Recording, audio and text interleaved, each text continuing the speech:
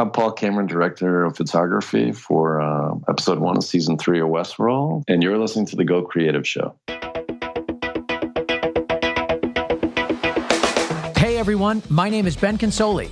I'm a director and owner of BC Media Productions. And this is the Go Creative Show, a podcast for filmmakers. So today's episode is all about Westworld season 3. And we've got Paul Cameron, the director of photography, back on the show. I think he's been on twice before. I think he's been on once for each season. And he's a great guest. He has a lot to say, particularly about how he's, visually changed the show for season 3. It takes place in a different part of the world, It takes place outside of the park and looks so different from season 2 and 1, but has to maintain some sort of consistency so you know what show you're watching. And this is not an easy thing to do.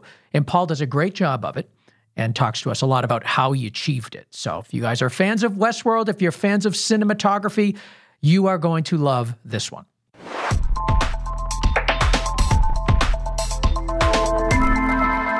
So I'm here with Paul Cameron ASC. He's a cinematographer and also the director of photography of the premiere episode of Westworld season 3 and so much more. Paul, welcome back to the Go Creative Show.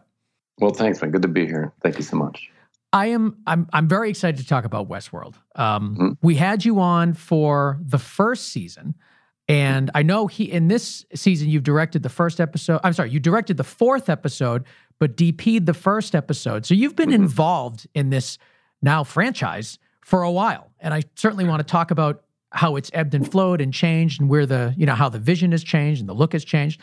But I have to ask here up front, we're in, right smack and hopefully the middle or near end of this coronavirus outbreak. And it's impacted production so much.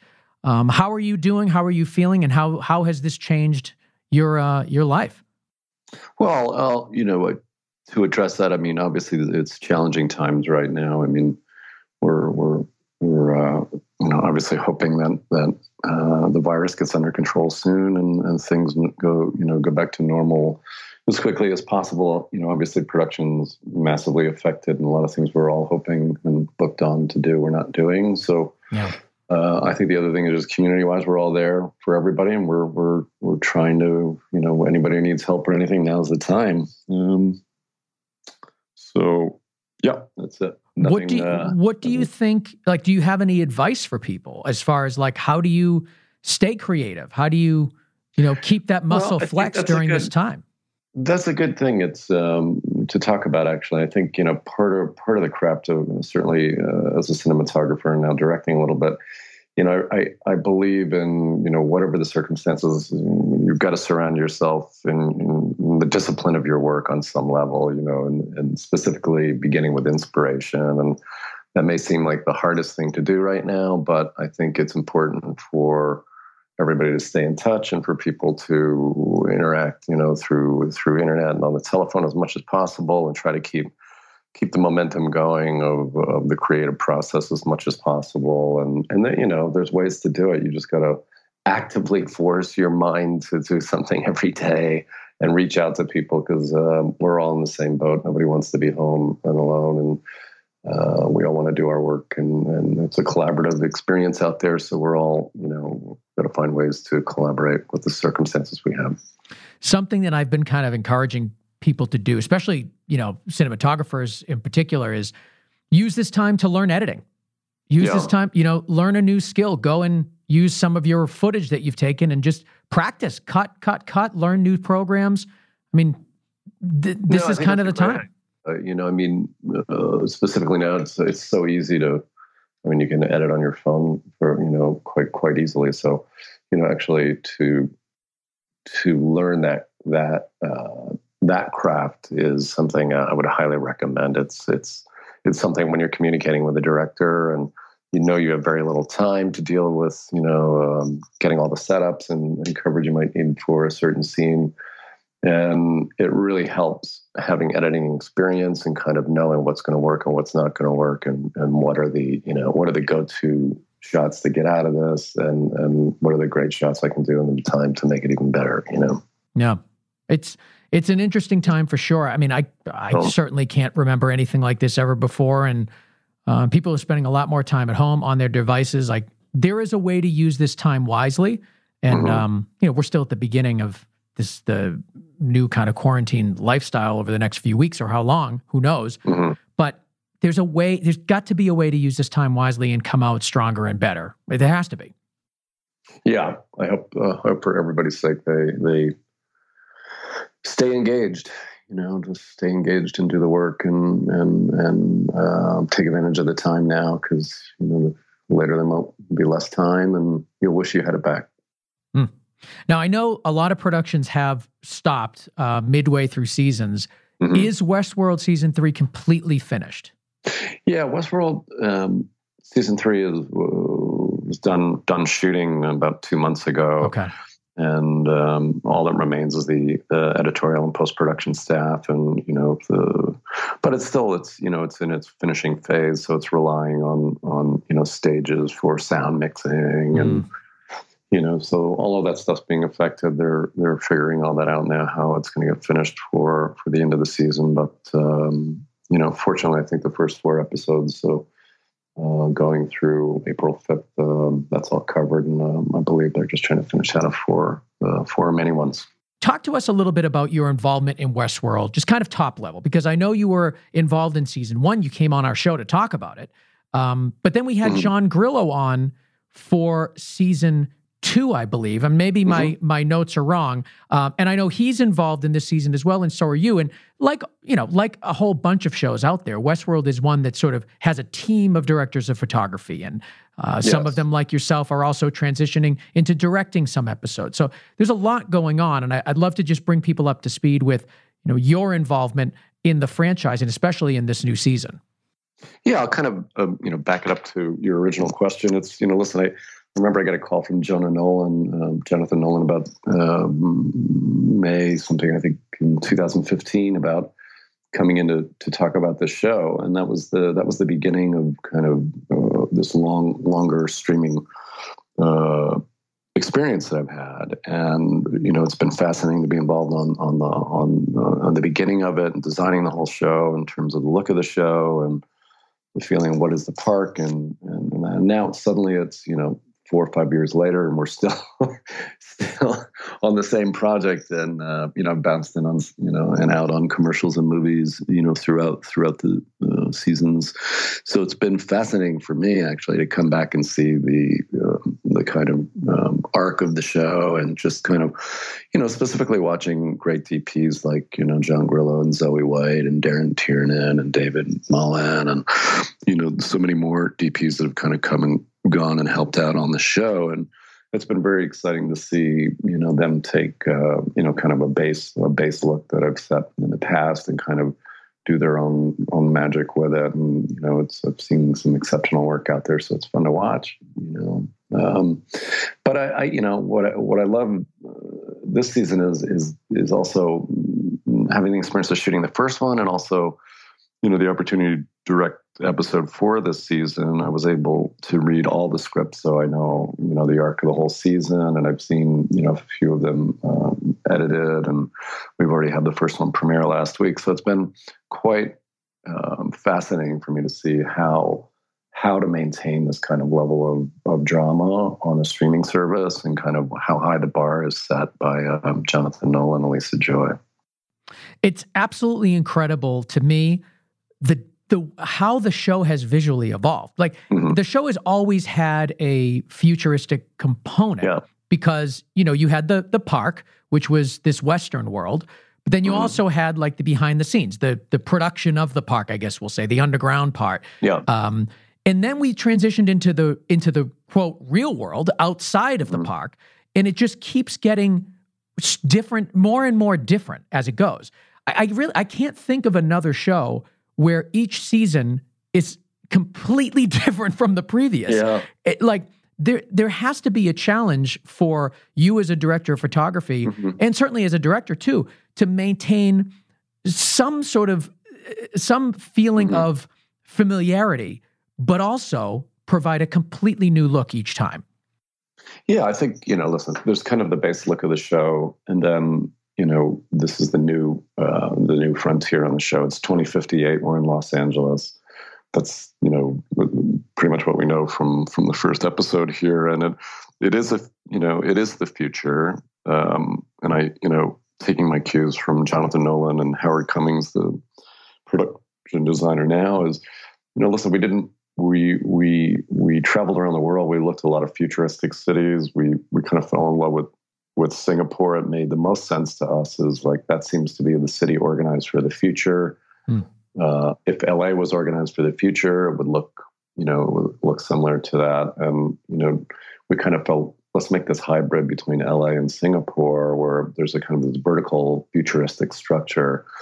And to Jonathan and Howard's credit, it's, they felt like the world is going to be less polluted with billboards, and, it will be less of a Ray Bradbury kind of a outlook on the future here. And, it's about, 150 story buildings with massive parks at different levels of the building, and plants growing over the edges, and walkways, and, and then obvious things like, we're going to be going around in drones and driverless cars and that whole aspect, and driverless motorcycles. So, that hybrid of the future and tying it into the look of the previous episodes. I mean, the photography that everybody's been doing on it, the cinematography has been brilliant. And, again, since the visual bar just set so high, it's like, oh God, what do we do this season? Well, we kind of, again, it's a film-based show. We shoot 35 millimeter film on the show, and that's a very important to Jonathan Nolan and Lisa Joy and the people at Kilter Films to maintain that. And we tested some digital stuff and integrated some night digital photography on some wide shots, and so we are kind of embracing current technology, and we did a lot with LED wall, similar to Mandalorian, and and that whole thing. So, the show is definitely progressing in the technology level as well. So, but it's been fun, and it's, it was great to have John Grillo back, and they added Zoe White this year, who shot a few episodes, and it's great to see everybody kind of run with a new look. So as you're developing the look, you're traveling to all these different countries throughout the world, or cities, I should say, throughout the world. And you had mentioned that Singapore is kind of like the cross between Singapore and LA in the future is what made the most sense for you guys. I want to just dive a little bit more into that, about what were the elements in Singapore that you found that felt like it made sense for this future? Well, I think it's many aspects of it. One, again, as I've just mentioned, was kind of the vertical nature of the city. It's very tall buildings packed into a small area. Many of them have rooftop gardens or gardens midway that so the greens are bursting out of the sides of the building and dropping down 20, 30 floors and going to almost the ground. So there's this kind of vertical aspect that's connected with walkways and weird overhangs that we haven't seen architecturally or structurally before, and that's one aspect of it. Then you've got the kind of the other one is the roads, which is kind of an amazing thing about Singapore. Is if you drive around Singapore morning, noon, or night, you're going to find very little traffic, and it's kind of astounding. And I mean, there's an economic reason for that. It's because they basically, if you want to, buy the equivalent of a $50,000 car from whatever country and import it, it's going to cost you roughly double to get it on the street. So if you buy a $50,000 car, it's going to cost you $100,000. So there's a lot of people taking public transportation, and there's a lot, and that is amazing as well. But the thing to get over is before I go into that, as you're driving around and scouting, and you're looking at these places, and you see there's very few cars, and there's 5-lane roads coming, from the airport, and then you realize, it's a 5-lane in and out from the airport to the city, and you look down the center meridian, and they have temporary pods that are massive in the center meridian there, and asking why are those, why do they look movable? And they're like, well, no, they do move them. They plan for the future, and if there's a larger jets or whatever needed to land in a state of an emergency, they move all these pots out of the way, and they have like a half-mile long, biggest runway in the world or something. So it's these kind of considerations in a city like Singapore where they're thinking of the future. It comes down to, the train stations and the subways down below. And it's very much like Japan, the way things function there. They're very timely. They're very organized. They are somewhat empty now compared to the population, but there's so many trains and they run so well, you realize they're planning for, double the population in whatever, a couple decades or whatever they're planning here in Singapore. So those are the kind of attributes when you see a city like that and you go, wow, that functions really well. They were thinking ahead there. This feels like a city of the future as opposed to Los Angeles, which we know and love dearly, but Los Angeles is the city of angels, and it's basically a struggling, turn of the century, a century ago, architecture and roads that are, being adequately maintained to keep the city functioning, while it too is kind of building and growing into a new city. And I think if you look at the first episode, you'll see there's some aerial shots where Jay Worth and the VisFX gang took some aerial shots they did over the city, and they married some aerials we did in Singapore, and did their own CG work alongside of that. And you get a real feel for what, Jonathan Nolan and Howard Cummings' real vision for the future of LA is in 30 years. Yeah, I love the visual direction you guys are going. I think it's, oftentimes you see the future looking like a barrage of advertisement. You talked about that a little bit a few minutes ago too, but the decision not to do that, I think, was very unique and kind of interesting. Like, is there a message in that? Are we saying something about, the state of advertising in the future, or the need to advertise in the future? Is there anything, that you guys kind of talked about? We did, and again with Jonathan and Lisa, it's more, they don't really, they kind of feel like we're stumbling through certain technologies now. Obviously, everybody's obsessed with phones and tablets and devices, and devices that in our cars that look like our phones and our tablets. And this is all kind of tying in. Yeah. And ultimately, what we thought was super cool, applications and things that were like, this is so good. I love looking at this, and then suddenly there's pop-up advertising, and it's not advertising of the future. It's the advertising of the present and the past, and you realize, wow, this is kind of the level we're at. Do you get walk down the street in Times Square and see massive LED screens, or Hong Kong, or on the Bund in Shanghai with the boats going up and down with, 200-foot TV screens on them. And you think, wow, this is, Ray Bradbury. This is, that's what the vision of the future is. I think, looking at the show, and what I've, from my experience working with them, is they think people are just going to kind of get over this at a certain point. It's not going to go away. The devices aren't going away, but it's not going to turn into a 3D holographic advertising world. People will get, I think they believe people are going to get over that, that we're not going to have that in the future, and that, that hopefully is where we kind of put our foot down. Yeah. It's an interesting thought for sure, and a new approach, or at least for me. I haven't seen that approach before. So you're deeply inspired by Singapore, but also were there any films that you were referencing as you were developing your look? We look at a number of films to feel out on a big screen what we want Westworld to look at. And I think, looking at, obviously, recent 2049 and Blade Runner, revisiting a couple films and watching them has been very, very helpful. But I think it's, the kind of cue that we really go for is working with Howard Cummings now, who's taken the baton from Nathan Crowley, production designer, and who set the look and the initial vibe for the show. But Howard is the one that's really, in a wonderful way, kind of, taking in all the attributes of what we're talking about and exploring, and then coming back with concept art very quickly that are feeling out these ideas and these visions. And that's the most exciting thing to us, I think, is to see actually see the world on a nice beautiful concept art rendering. And then you're sitting there going like, okay, Jesus, that's what it is, or no, it's not that, so we kind of use those tools more than anything.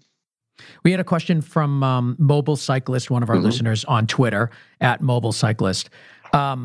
He's asking, or she, I have no idea who this person is, but thanks for listening. How important is the role of storyboarding to a production? Well, storyboarding is a great process. There's two types of ways to storyboard. One is to kind of really suss out something technically or action-wise that's a very complex sequence, and you want to kind of lay it out and see all the pieces that you actually need, and then do a breakdown of what elements of each frame, how you're going to accomplish that. This one might be a green screen shot here with a plate from another city, or what, and then a close up of an actor who can't be there for that scene, that's going to be in that scene as well. So it can be a complicated, or they're basically sketches that are kind of general roadmaps for a direction you want to go. And I think it's great on a show like Westworld because the expectations and the bar again is set so high. The production schedule is still tight. There's, obviously we're trying to limit the number of hours and keep that down as much as possible, and help change that for people in the future. But we're also working a lot of hours, and when we're not shooting, we're working a lot of hours, and we're, it's important to have all the pieces together so that people can go to storyboards and actually figure out what they have to have prepared for any given day. And that's very helpful. And it's also, for me, it's also sometimes completely useless because, you've got a set of frames of a scene, and we never have this in Westworld, but we've, I've had it in other shows or whatever, where you're given frames, of storyboard frames of what to accomplish that day, and you realize this is boring coverage, and it's just reverse angles and boring coverage, and that's not Westworld. Westworld wants a moving camera, it wants exceptional shots, it wants graphic shots, and we do reflect those. Dan Kaplan does all the storyboards for Westworld, and I wish there was a copy book because it is pretty damn good. His interpretation with the various directors and the level of storyboarding for the show is quite good. So when you directed episode 4, were you, I guess, how did you incorporate storyboarding as a director?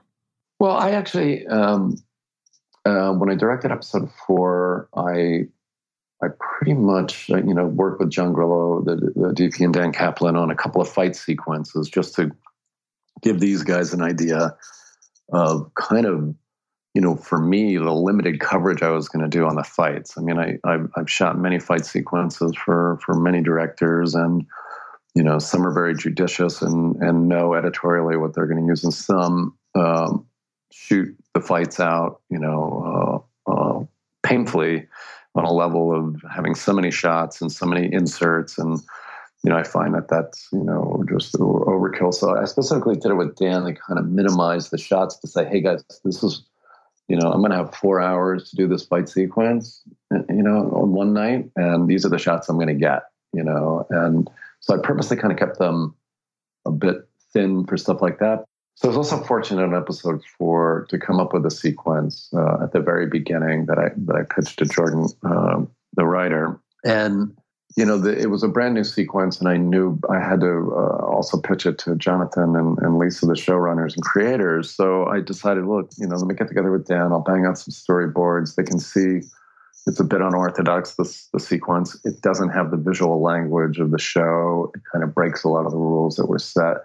Let me storyboard it out, present it to them. And in this case, I did a few pages with Dan, and we came up with a sequence so I could present it in a meeting. I mean, you have to be so fast at these meetings. Why? When you're with the show? Well, because time, they're dealing with 8 episodes and, very high profile actors and details of wardrobe and hair and everything being what's shot today and what's shot in 2 weeks, that when you come up to bat for your aspects of your episode, you really got to be game on, and you've got to get it out there and make your presentations quickly and try to get to it.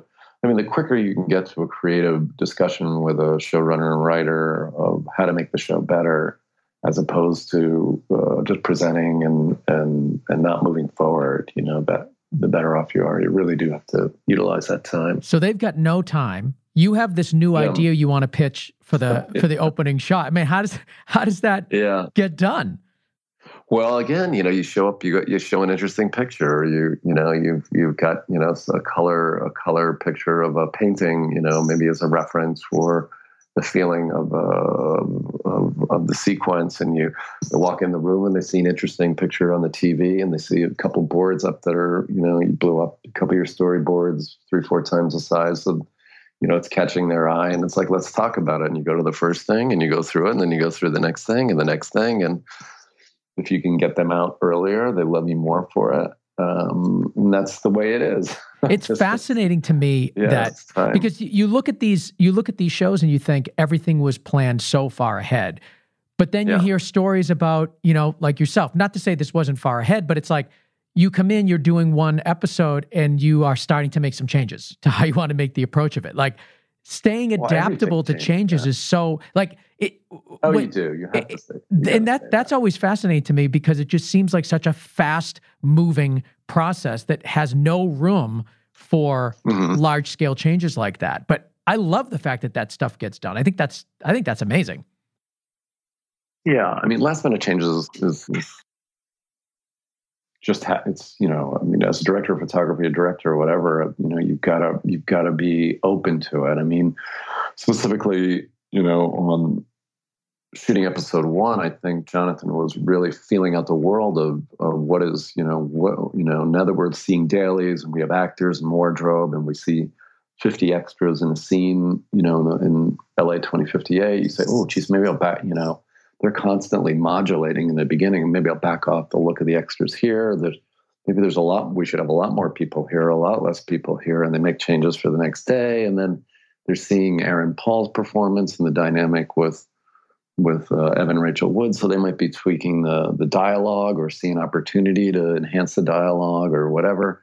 So that's all happening. And then, of course, as a DP, I've already prepped the episode with Jonathan, but maybe I'm walking in with a shot list and expectations for that day, and then you see the dynamic change on set with the blocking and the opportunity for something else, and you realize, okay, maybe I'm not as rigged light wise or whatever, but this is so much better the way they're blocking the scene than we all thought it was going to be. So we're going to react and get it lit and start shooting as quickly as possible to make it as great as possible. Yeah, that's what we do. And I think the interesting thing for me with directing, I was obviously very challenged, daunted to get this experience.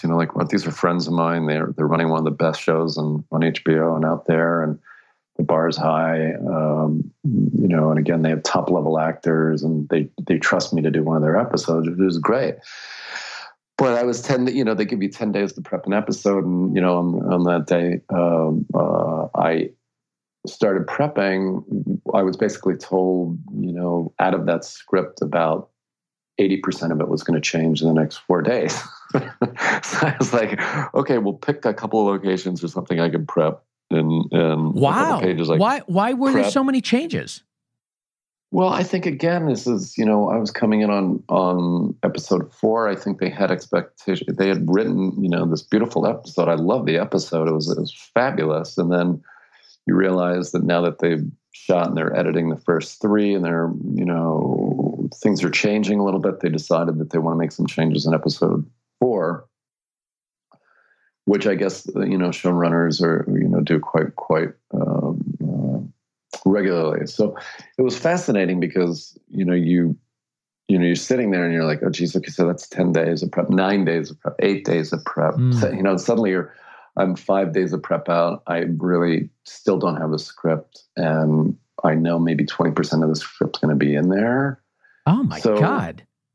So suddenly over the weekend, you get that that script, and you're kind of trading emails on that Sunday to kind of line up new location scouting, and then you realize, okay, a couple of these places are far, so we might not be able to go back before we tech scout. So try to bring John Grillo, the DP, and obviously Howard Cummings, and go to these locations and say, okay, looks like this is in, the scene's going to be in, so we're gonna let's prep this, and then you might even get some page changes that day, which are dialogue and action changes or something like that. So you really, it's important to kind of, you prep what you can prep, and you kind of, you just have to be ready to react to those type of changes. So it was great.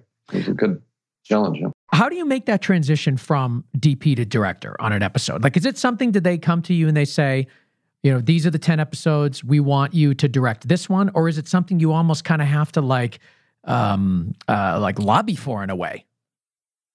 Well, I think my experience on this show is a bit different.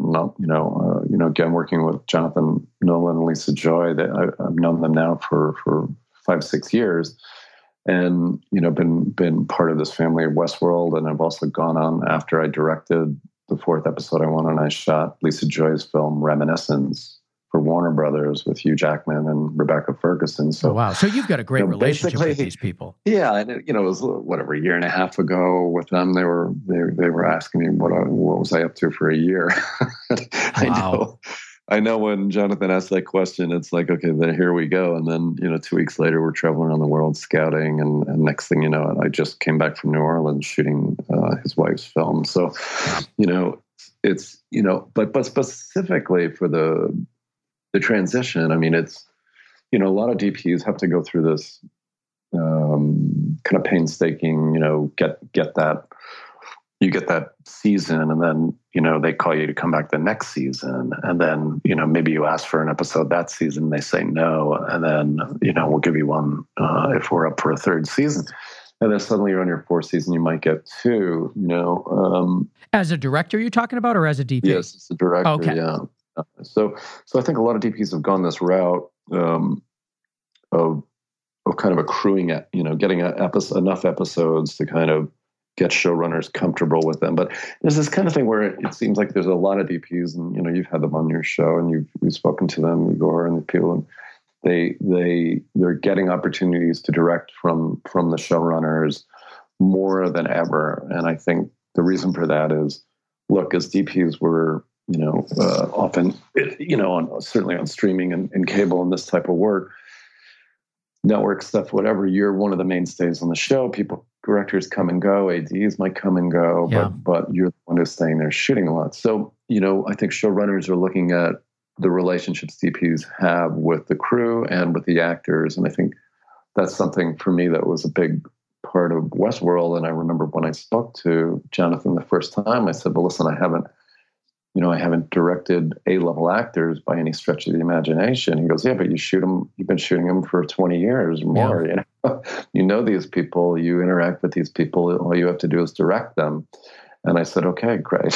Were you nervous? Like, did it get you kind of nervous to do it? Sure. I mean, it's my first few days I had Ed Harris, and again, it's a sequence I had pitched and they put in the script, and it's a bit of a crazy sequence, and Ed's doesn't do anything half level, and this was a very physical kind of crazy little sequence in 2 beats there, and he, every rehearsal is at maximum volume with Ed, and every take is at maximum volume, and it's. He's a method actor on some level because he just goes so deep and dark into the character that you when you're in between takes, you have no idea if you're talking to the Man in Black or Ed Harris. Wow. And I know Ed personally a little bit too, and that didn't help. Why? What do you mean? Well, it's just you're standing there and you realize, okay, well, as a director, you're giving direction to somebody who's in this like heavy state of mind, right? And you're hoping they're also listening to you on another level. And in this case, it wasn't short, with Ed. But it's also also Aaron Paul joined the show, and Vincent Cassell. I mean, Vincent Cassell, these guys are A-level actors. And again, you got Ed, you got Jeffrey Wright, Aaron Paul, Evan Rachel Wood, Tandy Newton, John Gallagher, and Tommy Flanagan. All these guys, they're all, great actors. It's not like one or two good actors in an ensemble cast that's, fairly fresh. No, it's like I have 12 days of shooting in LA, and every day I've got major actors and major scenes. Tessa Thompson, Oh my God, how cool! It was great, but it's also the familiarity, being friendly with actresses like Tandy, and knowing Rachel a little bit through the show, or having photographed her so many days. There's a familiarity there when they see you, and they were very supportive and very open to me. And I think, they were very thankful to have me as a director. And I appreciated it. Are you involved in casting at all? I mean, I know the primary cast is certainly already there, but are you involved in any of those extra characters that come in just for your episode? Yes, and that's, if I could give any advice to any starting, director, is to really stay on top of every single character that gets cast in your show, and I was fortunate. I had some, and then I directed a couple scenes in Singapore at some amazing locations as well. And, that specifically there, in places like that, geez, you're going out of market, and you're, in our case, we're hiring, from my episode alone, probably 3 or 4 top actors from Singapore to play, be parts in the episode. And so, yeah, you really do have to stand up, because it's, again, the showrunners are functioning at such a high level. And then there's people like Kilter Films that are, very specific, working with the showrunners to help with the casting and interface with the great casting directors they have there. But occasionally someone will slip through that with less experience, or that shows up and doesn't really look or seem like the tape that everybody agreed on. So, yeah. I mean, I think one of my quick story was on I think it was my first day of shooting for the episode. I had Jeffrey Wright, and it's another scene actually I wrote and had put in the script. And it's a very simple beat where Jeffrey Wright's walking by this abandoned pool at an abandoned hotel, and this kid is watching like SpaceX rockets with his dad landing and taking off. But it's this humanistic moment where the boy looks over at Jeffrey as he's walking by, and Jeffrey looks back, and you see a little compassion, a little humanity from Jeffrey Wright's robot character. And I showed up that day, and I realized I picked another young boy to do it, but he became unavailable. So they sent another young boy over, very nice young man. But unfortunately, one of the first things out of his mouth was, "I don't want to be here, and I don't want to do this." What? So you're like, you're standing there. It's like, okay, this is my first day of directing, and I've got an actor who, unfortunately doesn't want to be there. And that was your first day. The first day, first scene, and why didn't he want to be there? Well, I think it's just how young was this kid? He was about 12, 13. So I guess 12, 13-year-olds don't want to do anything. They don't want to do anything, and it's also a lot of I just see it as a DP. There's a lot of actors, especially kid actors and younger actors out there that are been pushed into being actors. They would rather be going out to play, and unfortunately, I had that boy. Yeah. No, I've seen that even in my work doing commercials in the Boston area. There's a lot of child actors that you can tell are really just being pushed by their parents. Yeah. Wow, that's crazy. So, all right, now.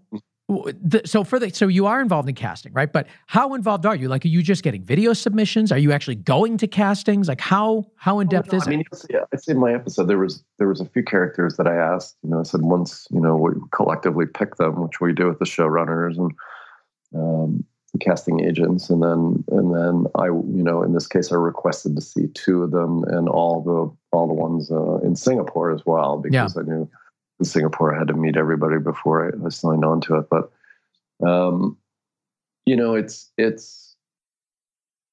it's it's a thing where you can make a suggestion for sure as a director.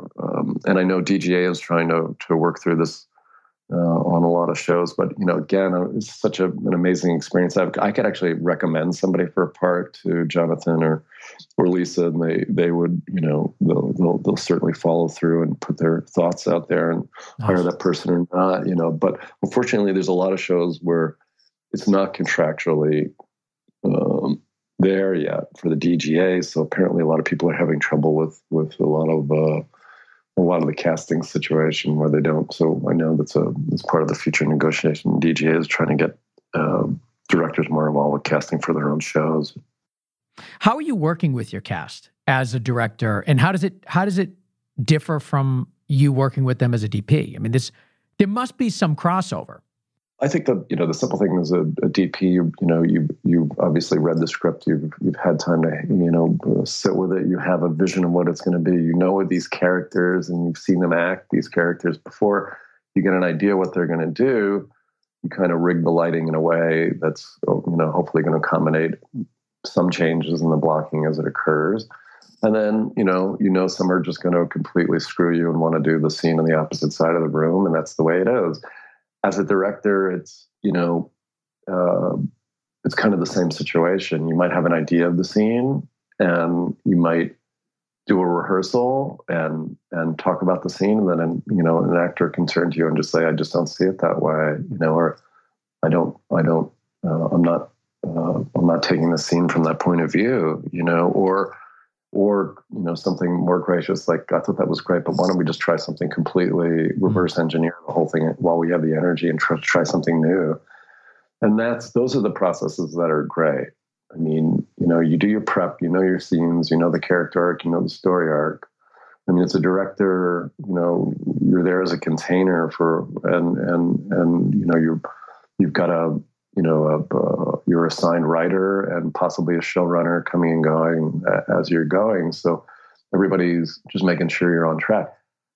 I just had Jordan Culper, the writer, was with me most of the time, and Jonathan and Lisa kind of left me alone for 12 days in LA. They think they showed up once or twice, which I was kind of like, they must really trust you. Yeah, it was, and do you get resistance like that from the talent sometimes? Is that common for the actors to say, "No, I don't see it that way," or "That's not how this person would react"? No, I don't think. I don't think it's necessarily a confrontation too. I think it's it's an exploration, because again, you might have an idea of what a character is really going for in a scene, and I might also be privy to information they're not privy to. Yeah. So I know what's happening in episode 5 and 6 and what a character arc is happening later. So it's also part of my job is to make sure, I don't give any of that information, and that I keep them on track as a character. And there's times where you have to look at them and just say, "You got to trust me on this one." So you're saying, you're saying that characters, they may not even know where they're going. Yeah.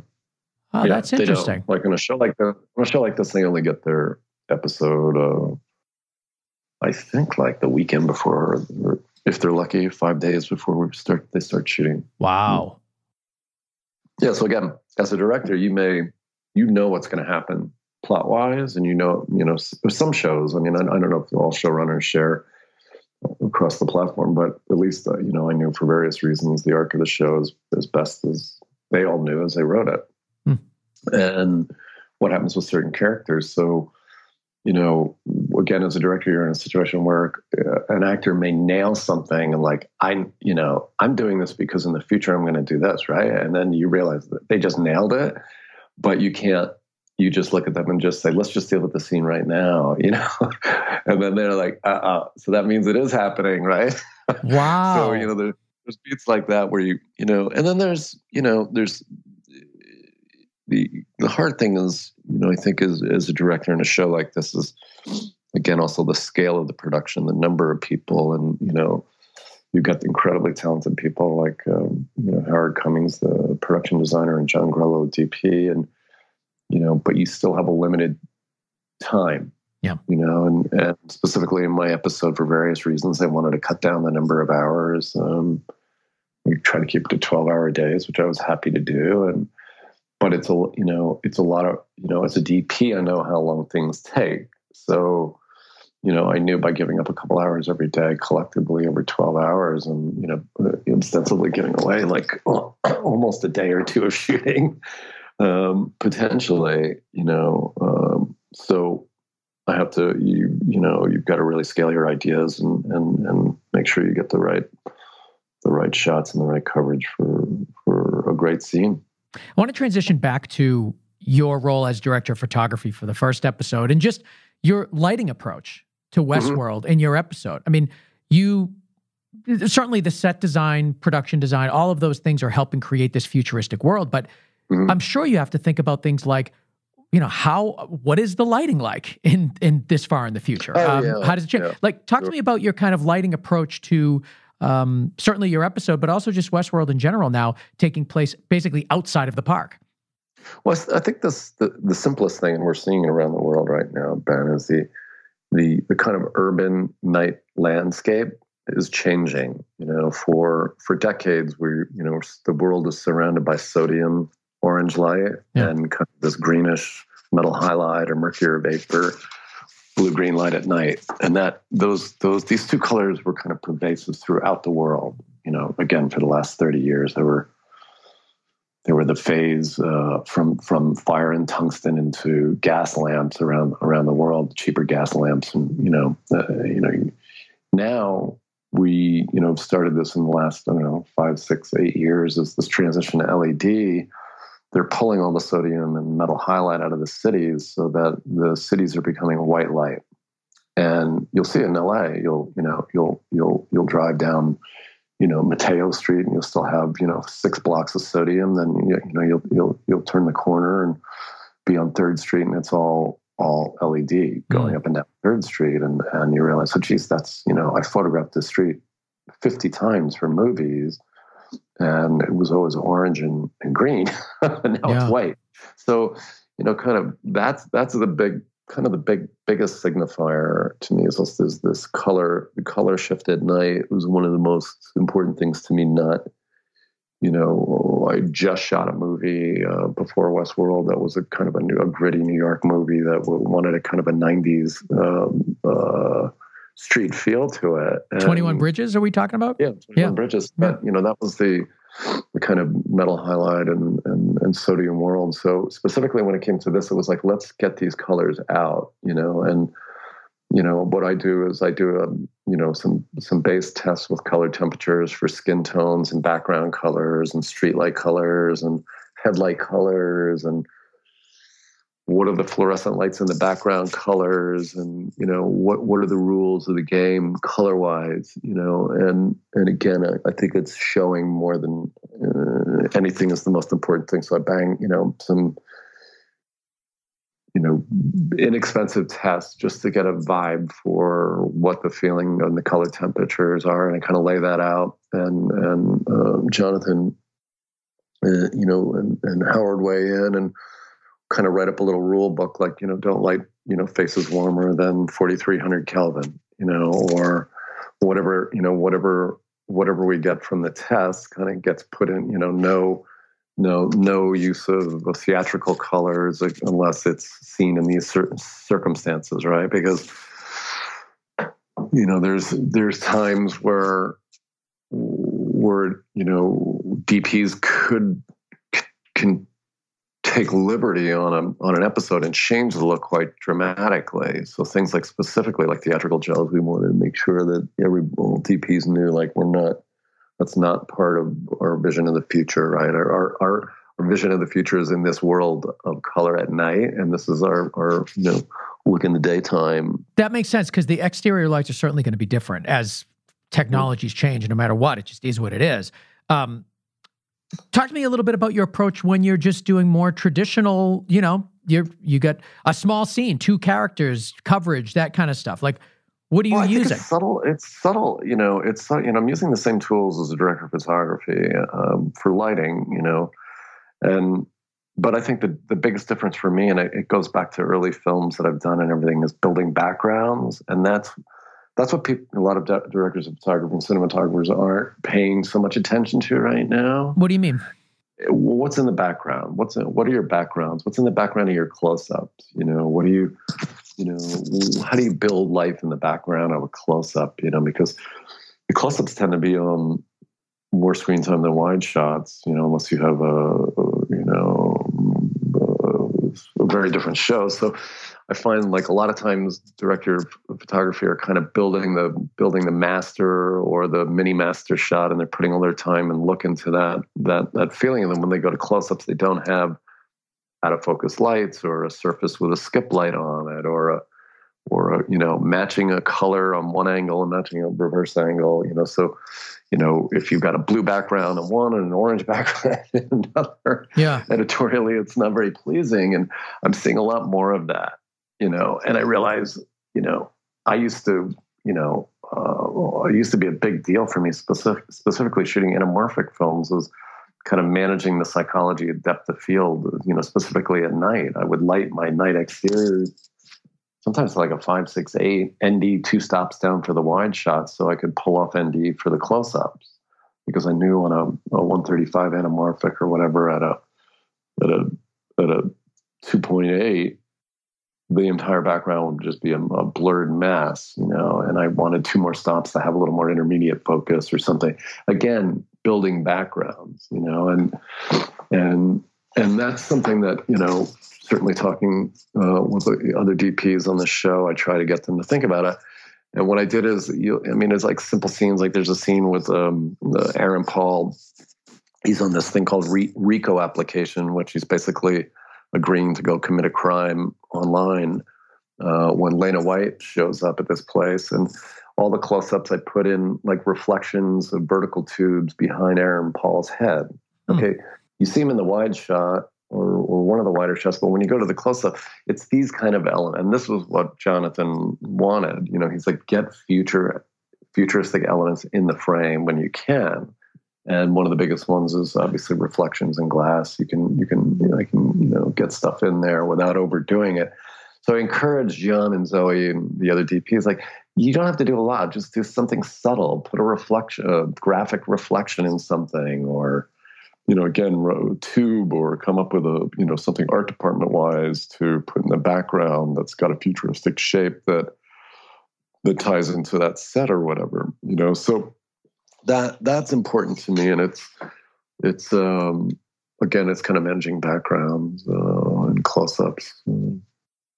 Yeah, I like this idea of building the background. I don't think I've ever heard anybody talk about that on the show. So I'm trying to like understand it as you're talking about it. So you're just thinking, I guess you're just paying more attention to what the backgrounds of your close-ups are. But okay, say you're doing a beautiful street scene at night, right? And you've got in your wide shot, and it's kind of favoring looking down the boulevard, right, and looking down a beautiful street or nightscape in San Francisco, and you swing a lens. Now you're kind of a tighter wide shot, and it's nice out of focus lights, but then you go in for your coverage or your close-ups, however you're going to photograph those, and suddenly you line it up for the blocking, and you realize, oh shit, there's nothing in the background there. There's there's a building with an alleyway, and there's nothing to see there. So what I've often done, and many DPs might just swing the action a little bit to pick up a background here or there, but I would have already had, like a xenon skipping that wall in the background, and maybe taken 3 or 4 babies or dados or smaller units with very subtle nightlight gels, whether they're streetlight colors or bus color or whatever, and have those ready so that when I swing to a longer lens on that angle, I'm built a background there. I've already got something that has shape by skip light on the surface. I've already got out of focus lights behind their head that kind of look like, the master shot. And, I think that's what I talk about, building backgrounds. And I guess there's 2 schools of thought is one is, stay authentic and let it happen for what it is. And then the other one is, take the liberty to be more interesting and also potentially more emotionally evocative. And I think I, tend to favor that second one is, I'd rather take the risk to be more evocative and make it interesting visually. Well, something I'm noticing in your work on Westworld is that certainly that I wasn't, when I look at your, the still shots, as I'm sort of scrolling through your episode as we talk, I'm looking at your close-ups, and it's weird because now that you're talking about building this background, the idea of building your background, I'm noticing a lot of attention and action in that background. The other thing I'm noticing is you're not keying very heavily. Like your key lights are pretty dim. Like the faces are, in a way, the backgrounds are more eye-catching in some shots than the faces are. Well, I think, it's also, we kept it rich, we kept it dark. And I think, I have to love Jonathan Nolan for that.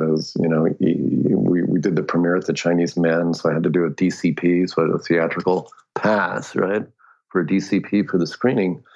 And he was like, "Oh, let's just make it darker for the screening because it's gonna be in a movie theater." And I love that. And then, the irony is I have to check it. I'm afraid the show went out slightly bright because I saw it on my television up here in Oregon, which was adjusted pretty well. It appeared a little bright, but the show is on the dark side for sure. And yeah, I think it's how do you light at night so that it doesn't seem lit? How do you make people? It's tough because in the show we also want people to look good. Yeah. And we want to shape their faces in the close-up and make them, and that's always been important for me, is getting in on the close-ups and shaping faces a little bit. So you add a slight underlight to bring out a jawline or a little kick on the back of a cheek or something to bring out a facial structure. That the idea that light doesn't come from one light; it comes from many, many sources. Especially in close-ups. So when I go to the close-ups, I like to shape it and make sure, we're building some good backgrounds. And that's a lot of it too is a B camera consideration, because we shoot a lot of a second camera that tends to be very tight. So on this year we had Robert Campbell, B camera operator, and he knows I like background, and foreground. So he will build, he knows as soon as he gets a half interesting shot that I'm going to want it to be twice as interesting. So he'll build lights and reflections or things to rack focus to or whatever, kind of, because the show does have a classic syntax. It's, it's not a show like The Outsider or, something extreme like that with a different visual syntax. This is much more classic, but we're trying to keep it interesting at the same time. In our last few minutes, I want to talk about camera movement. And we have a question from Meadow Days on Twitter, @MeadowDays. They want to know what inspired the use of continuous shots like the one with the rear view camera. Okay. You know what we're speaking about? Yeah. Yeah, that's a great, the rear view camera shot is actually Jonathan's. That was his idea. That's something that we storyboarded for the show. And again, it's, I think with Jonathan, at least in the showrunners, and the idea is like, you come up with shots and ideas, and we encourage all the DPs, come up with some visual challenges that way that will tell the story in a different level. And listen, Jonathan presented this idea. What if we did this whole scene like through the rear view camera,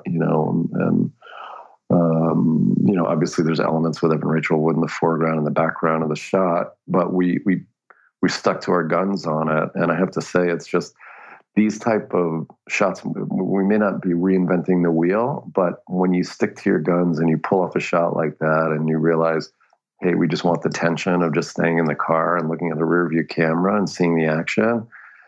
And, you see it all comp together and you realize, okay, it does have a different emotional level.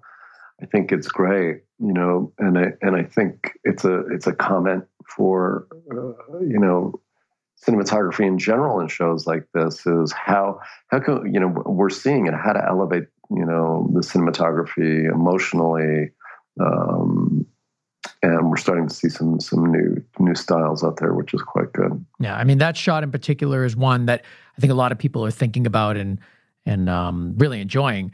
But talk to me about just your approach to camera movement in general in the series. And I know you just did the first, but you directed the fourth. But I think even earlier in this interview, you talked about that Westworld wants dynamic camera moves. It wants a certain aesthetic to it. Talk to me more about that. And then also tell me about what does that actually say to the audience about this world?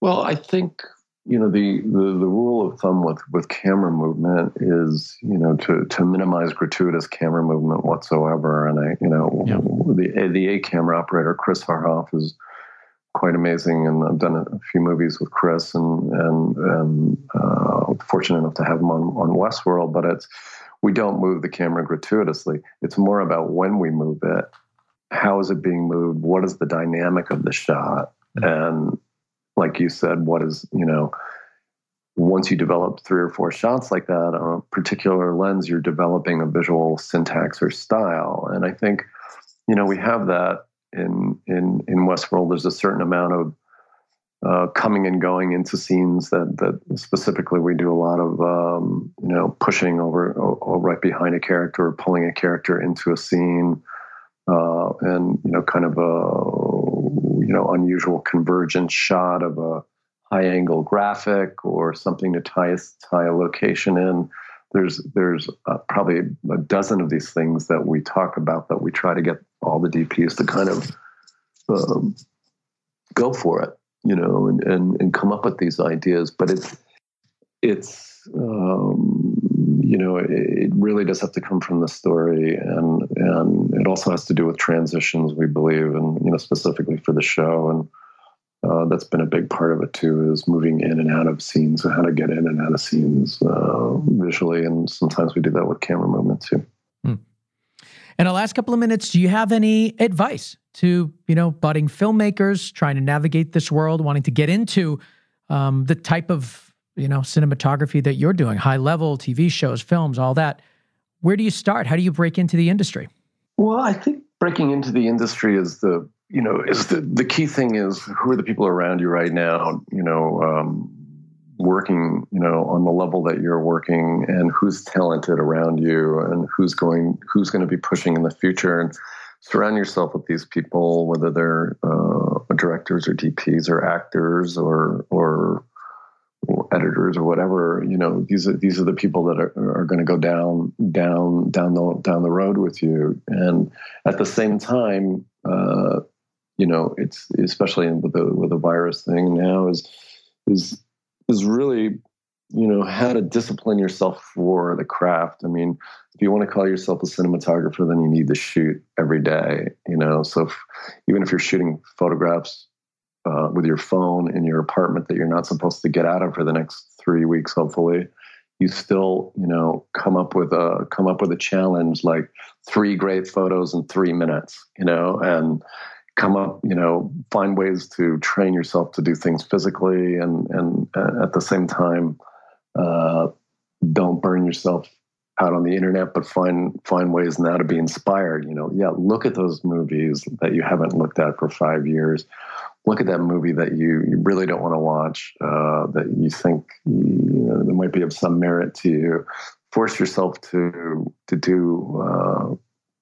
the time in, And I think the other thing is, like, the industry is, we all have a perception of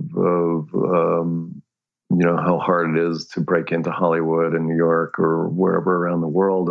But I didn't have any friends, or I knew no one in the film business. I walked onto sets in New York City right on the street and walked up to people in the camera department and asked questions, and because I knew I wanted to be a cinematographer when I was, just starting college. So, you go for it. And I think the last thing, just quickly, is just set your sights on a couple of small things that are attainable. Like, within your realm, I'm going to work with that person in 3 years, and systematically go through your connectedness to that person and put the dots together yourself. Don't rely on agents. Don't think you need an agent to do all this stuff. You're the one who has to put the dots together. So start doing it.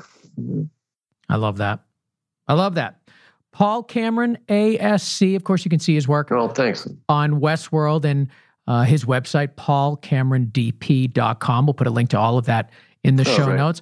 Well, Paul, thank you so much for coming back on the Go Creative Show. Stay healthy, stay creative, keep doing what you got to do to, keep those muscles flexed. That would be awesome. All right. And all right, thanks, man. Thanks. Yeah, we'll see you. We'll see your episode, and hopefully have you back for your next big project. All right, great. Thanks, man. Appreciate it. There he goes. I want to thank Paul Cameron for coming on the show and sharing his experience working on Westworld and all other things. I also want to thank you guys for listening.